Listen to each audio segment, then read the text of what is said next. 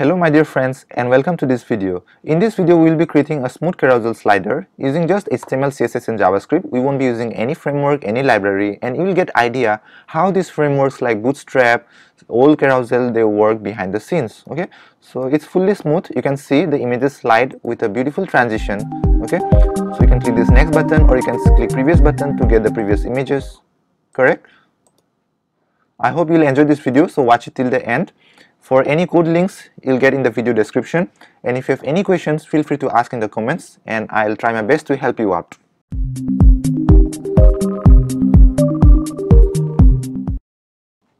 So first, create a new folder on your desktop and name it Smooth Carousel Slider.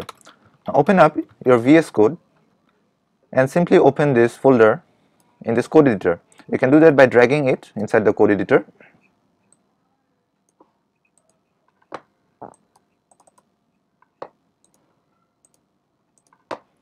Okay, so now we have to create three basic files.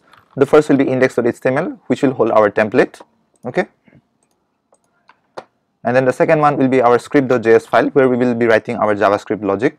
Then lastly, we will design our UI using a CSS file, so you can name it style.css. So in index.html, we'll create a basic HTML5 template. So simply write HTML:5 and hit enter. Here in title, you can give smooth carousel slider. Now in body, we will create div elements. So you have to give class names. Okay, so you can give any class name you like, but I always recommend you giving a meaningful name. So we can say carousel container. So basically we'll have a container. Inside this we will have images and the buttons, right? So inside this, first of all, again I will be creating a div called carousel slides, you can say. Okay, so which will contain our carousel slides, and then again we'll have buttons. So buttons will be outside directly, so we can say button, you can say pref button, so previous button, and then next button. Okay, so here you can say previous, then here you can say next. So instead of saying carousel slide, I think carousel slide will be a better name. Alright, now also let us link our style CSS. So we can say link rel equals to style sheet. In href we'll have style.css. Similarly in JavaScript, here also we'll be linking our JavaScript file, script src, script.js. Okay, so we have done the basic linking, and let us design our basic UI, right? So we'll first go to carousel, this one, style. So we'll say dot carousel container. Okay, so basically we'll add some border so that we can debug the UI. So 1 pixel solid. Alright, also let us open up this in live server so that we can see what it looks like. So you can see there is a black border with two buttons, right? So for now we can give a height, so we can say height 450 pixels, so that it's fixed. It's a little bit more for me because I've zoomed up, so you can adjust the height depending on your requirement. Okay, so that's the height for me. And now we'll be using the concept of CSS positioning. So basically position absolute, position relative. Okay, so this concept we'll be using, so make sure you know this. Okay, or you can check out other videos by other developers, okay, on this topic. So here what we will do, we will now make this position relative. Alright, so that these buttons and the images, they move according to this, okay, container, in accordance to the container. So we will now select these buttons as well, dot pref button, comma dot next btn, okay, previous button, next button. So we will say position absolute. So here we want position absolute so that we can move it freely, okay, inside this parent container.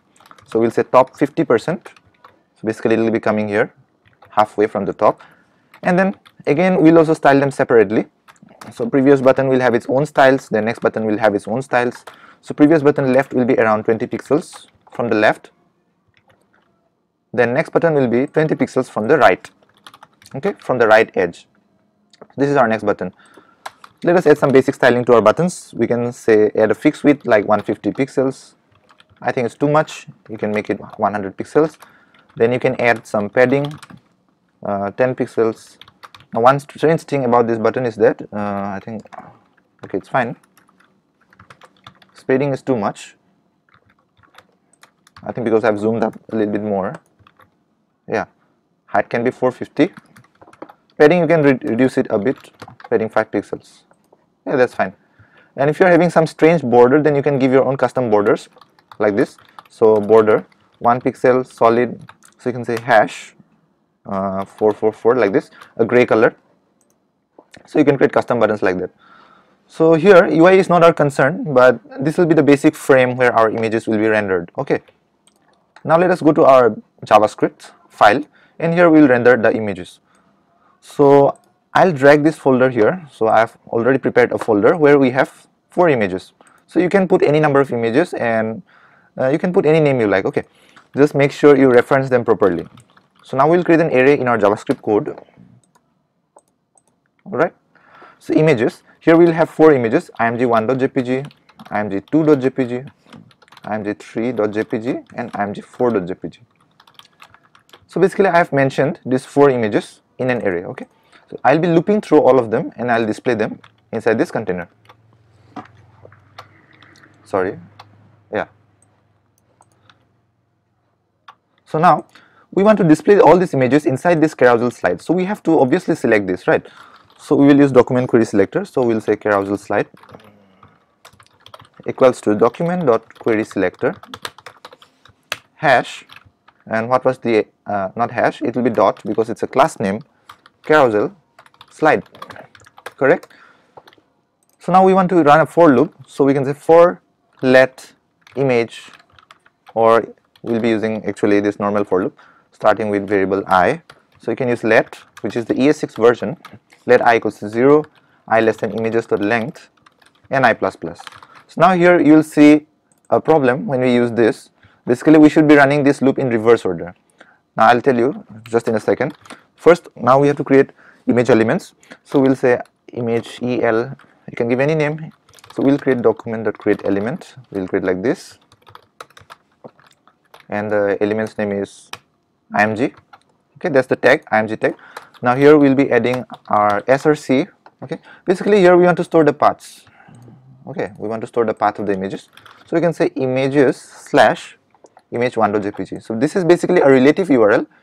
Okay, first we have the folder name, then we have the file name. So the src will be equal to this loops item. Okay, so we can say images I. Now simply we have to add this image element inside this carousel slide. So what we will say, carousel slide.append child. So there is a method called append child. Simply you have to add this object. Now I think the images will be rendered, but the problem is that they are coming one below the other. So what we can do to avoid this, we have to similarly use position absolute. So we will now target those images using our CSS. So we will say carousel slide and all those images. So it's a descendant selector right here. So all the images inside this carousel slide. Okay, so basically we'll make them position absolute, right? And we want its top to be 0, basically the top left. Okay, we want its top left to be positioned with the top left of the parent. So now that's our image, but the problem is I think it's exceeding the height of the parent. So we can also restrict the height like this. We can say height 100% of the parent container like this, and width also we want it to be 100% of the parent container. So basically it will fill the width and height of the carousel. Now we want object fit cover. Why do we want it? We want to put object fit cover because the image is not in proper ratio and proportion, right? So once we use object fit cover, it will crop the image and properly adjust it, okay, according to the width and height that you have given. It will put the image in proportion. Now the problem is this is not image 1. As you might guess, image 1 is actually different. So there is a tree here and there is a scenery here, right? This is some forest. Okay, so this is actually image 4. So what is happening, whenever we are running for loop, the first images are being rendered, and then later the subsequent images are rendered on top of the previous image. So this is why the fourth image, the last image, is appearing in the top. Okay, because the previous images are below it, because they have already been rendered before. So whatever new rendering is happening on top. So if we run this loop in reverse order, then what we will get is we'll get the first image. Okay, so we can simply say images.length -1. So basically we want to start from the last index and I greater than 0, greater than equals to 0, because it has to go till 0, then I minus minus. Now you can see the first image is at the top.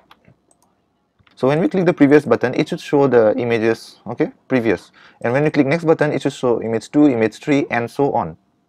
Alright, So now what we will do, first again we'll select these two buttons.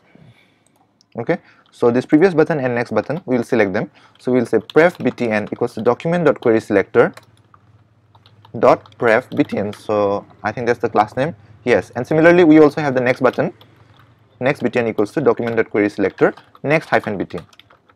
So these are the two buttons. Now let us add event listeners here. So previous button dot add event listener, click. So whenever we click this, we want to call function here. Similarly, whenever we click the next button, we want to call a function. Okay. So now what we will do, we want to run a function here, which will be basically update position. All right. Before that, I want to define few constants which I'll be using it. Basically, it's an enum value. So we can say dir. Dir stands for direction. So I want to define two directions. Left will be -1. Here I am giving capital. Okay, so that we can easily know by looking at it that it's a constant. For right it will be 1. So if the direction is right, it will add 1 to the current position. If it is left, it will subtract 1 from the current position. So now we also want to create variables to store positions. So it will be let because it's going to be dynamic. So let position equals to 0. So by default the position will be 0, which means this first image right here. Okay. Now we want to create a function which will update the position. Update position like this. Okay, so this is the function which will update our position, this position right here. So now what we will do, here we will get the direction. Okay, we'll get a parameter whenever we call this function. So now on clicking left, this previous button right here, we will call this update position function. Then we will move it to the direction of left. So we will send this left constant right here. Okay, so basically we are passing -1. So -1 will be received in this function. So similarly on this next button we will send direction dot right. Right, so this will receive either -1 or +1. Now based on this we have to update the position. So we want to also preserve the current position. Current position will be, say, this position right here. Okay, this is the current position. Now the position that we'll be updating is plus equals to dir, or you can say position equals to position plus direction. So this position represents the previous value. So whatever its value was, if it value was 3, okay, if its value was 3, now if you are sending -1, it will be 3 plus -1, which will be 2, right? So if you are sending positive 1 value, then it will be 3 plus 1, which will be 4, correct? So based on minus or 1, it will subtract or add from this position value. Now with this, okay, we updated the position. Now we want to update the images as well, but before that we want to console log. Okay, so we want to know what is there inside these variables. So position, comma position, then current position. What was the current position and what is the new position, right? We could have also given a different name to this variable, but it's fine. We have to anyway maintain this value, right? So we can determine, we can think that it's the latest value. We can assume by its name. Now let us check our console. Whenever we click previous, you can see position is going -2, -3, -4. So there's a problem now. You can already see position should not be less than 0. If it is less than 0, it should come from the last item. It should be the last index of the array. It should continue. It should keep on looping. Similarly, on clicking next, I think it's adding. Yes. As you can see this console, right? It's reducing on clicking previous. It keeps on going less and less. And on clicking next, it increases more and more. So we have to put the restriction, right? So we have to say if position is less than, we don't have to do anything with the current position. We are just preserving it because we have to use it to find the image, okay, before we move. So but before that, whenever position is reaching less than 0, we have to set the position to the last item of the array, to the last index of the array, which will be images.length -1. So always array length -1 represents the last index. Then if position is greater, if it is greater than images.length, okay, so if the position is greater than images.length, we want to start, if it is greater than or equals, okay, because if we add 1 to the last item, last index of the array, it will become equal to the length, right? So that's why we are going till equal. Or if it is greater, then also in that scenario, it will set it to 0. Alright, we can also use else if, because we know only one of them can run, not both at once. Now with this, let us check now if this logic is working. yeah, 1 after 1 we are having 0 right now, and once we click again previous, we come back from 3. So this is working. Now let us test this next button as well. 2, 3, you can see it's coming back to 0 now. So basically now you can see the position is being maintained properly. Okay, so this was just the variable that we have been tracking properly. Now we have to actually move these images in this carousel so that we can see the visible results, right? Okay, so now the main challenge is to apply the transitions and to move the images, right? So we have to basically move the images when we click previous or next. So we will create another function for that purpose, because every function should be doing only one thing. It should not do more than one thing. So that's a bad coding, okay? So that's bad way of coding. So what we'll do, we will create a function called move image, okay? Or you can say move images because it involves more than one image, okay? So now what we will do, we will call this inside this update position move images function, and then we will pass this function these values which we have stored. So we want to send the current position, okay? Then we want to send the position where we want to move to, okay? So we want to send the current position and the new position, and also we want to send the direction. So whatever direction we receive, we can simply pass it to this function so that we can determine whether to move towards the left side or towards the right side in this image right here, right? So now we will receive these values, so we have to also accept the parameters. So we can say current position. You can use the same names as well, there is no issue. Now we have to determine this current image. So whichever image we are having, we have to get this image now from the DOM, okay? So how can we do that? So we can say current image, because so this is basically the index. So we can select it like this, document.query selector. So now here you have to little bit pay attention. So here we'll be using the attribute selector. So we want to select that particular image, okay? So we want to be using single quotes, or you can use template strings also here. So src, so we want to select that image whose src attribute, all right, it has the value of this one, images. So basically this current position, okay, because this is our index right here and images is our array. So whichever image path it is having in that src, so we are actually trying to get that from the DOM, all right?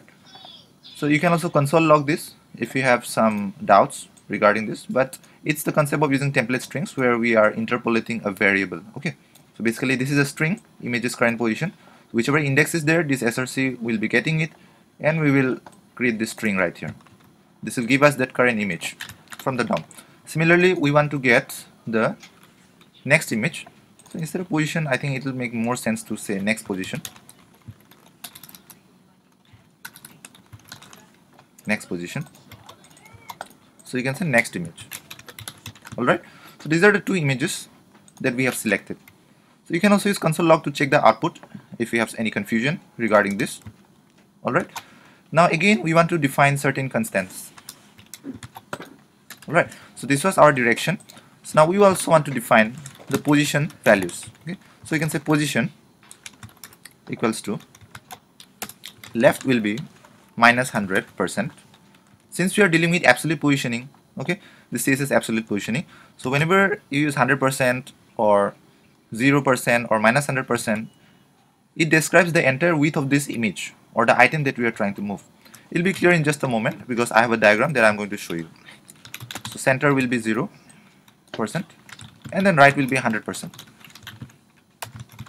Okay, so these three are the position values that we will be using, okay, to update our images, okay, the position of our images. So now this is our diagram. So check in this diagram carefully. So I'm showing you three images side by side. This is image 1, image 2, image 3, and this is the current viewport. Okay, so this is the current view of the carousel where this image 2 is being rendered. Alright, so now when we click previous, okay, what should happen?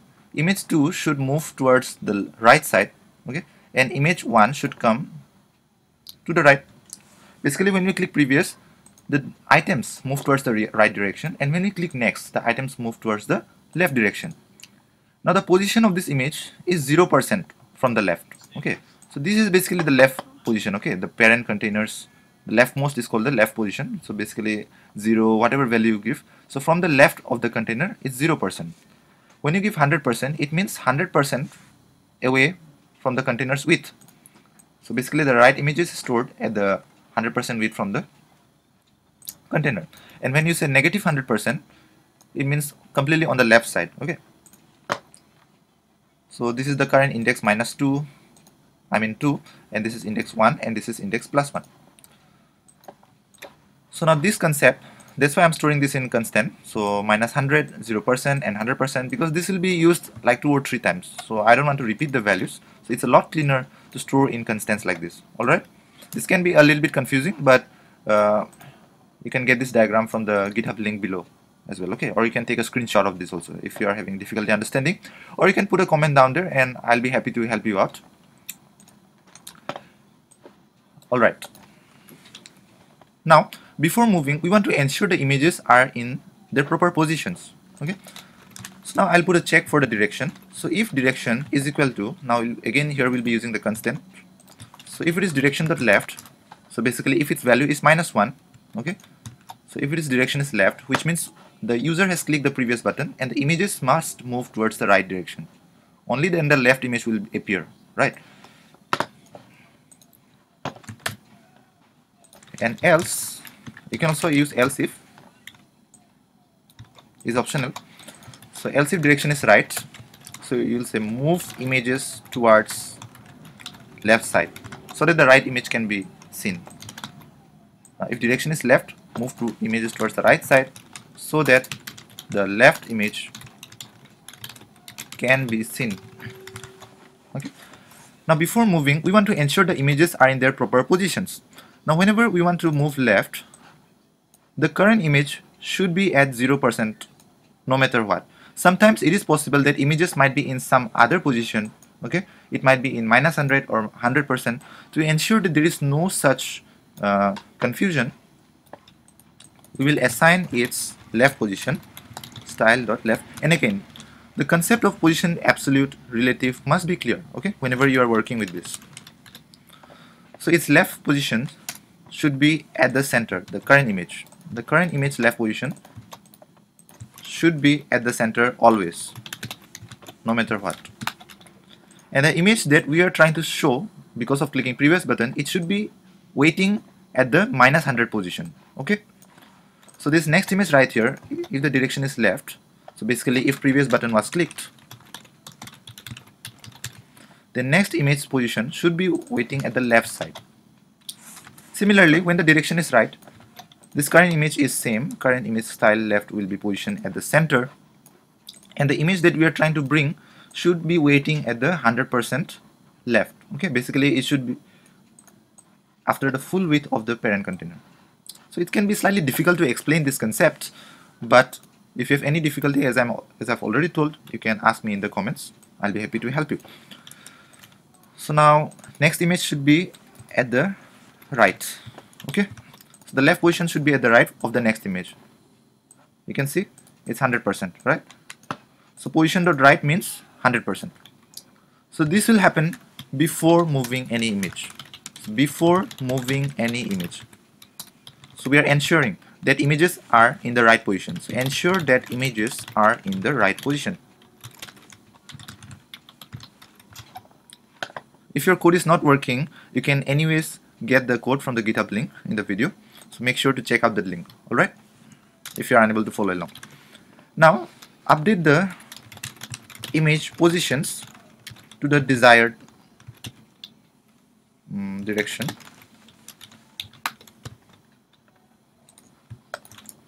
Now we will again use this condition. So if direction equals to left,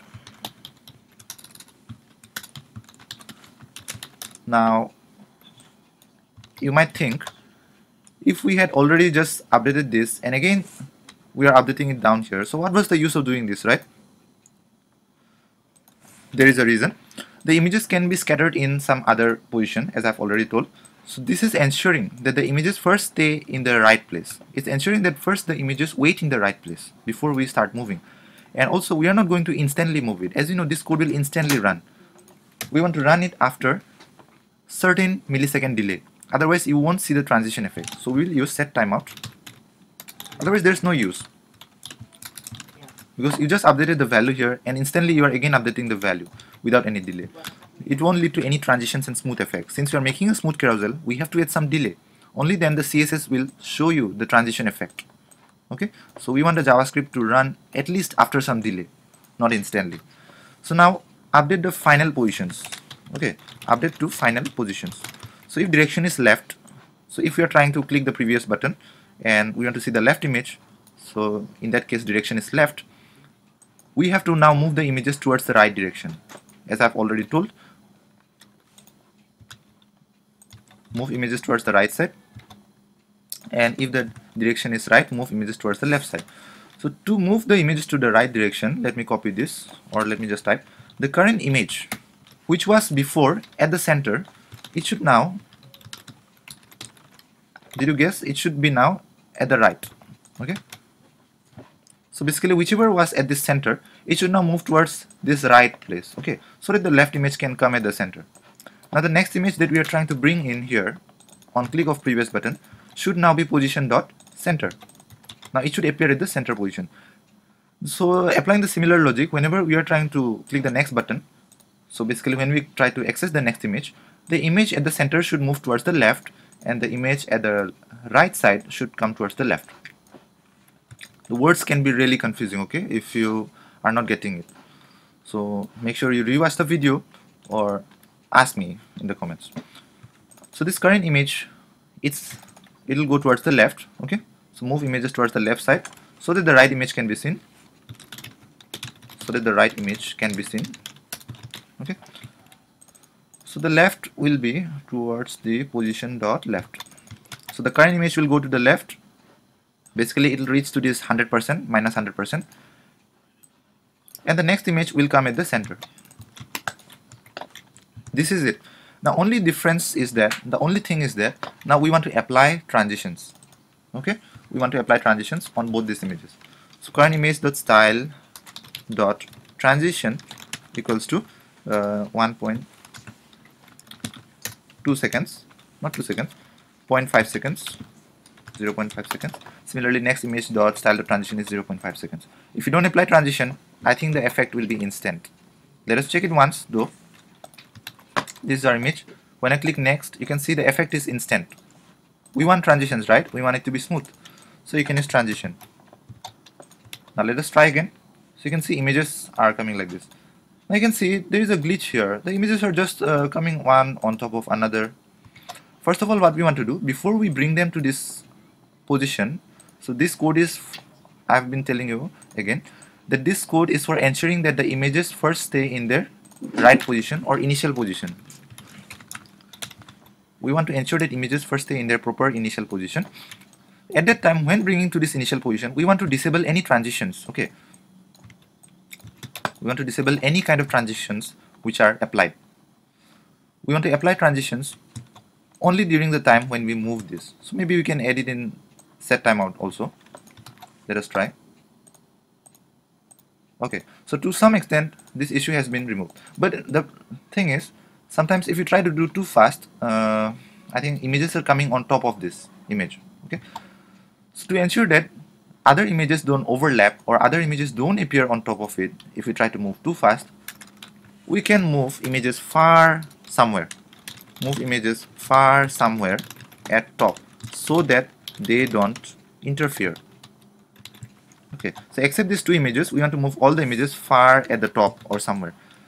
So look, other images are kept far away from the screen, like top minus 1000%, like image 3 and image 4. So they are kept far away from the screen so that they don't interfere with the normal working of this carousel. Okay, so we want to run a for loop here. For var I equals to 0. Here you can run normal loop. I less than images.length I plus plus. So we want to update the image positions. So we want to get the element here again and again. So we can say document.querySelector img. Then here we can use the index.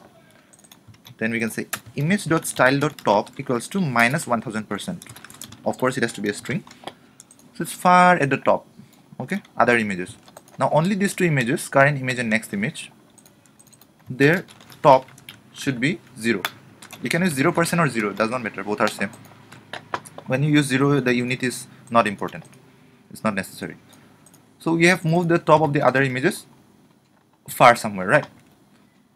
Now let us recheck. Yeah, I think there is no issue now. The only problem is that it's coming out of this boundary. You can see the image is still visible outside of this black border, right, on this corner of my screen. So to avoid this, let us use overflow hidden. Correct. So in this container, we don't want any overflow. So we can say overflow hidden. Then I think it will not overflow. Yeah, it's now fine. Now I can remove this black border if you don't like it, since it was for debugging purpose. And that's it. This is how you make smooth carousel. Let me just add a title here. Smooth carousel slider. So thank you for watching. If you like this video, please click subscribe to my channel, and I have more videos coming now. Okay.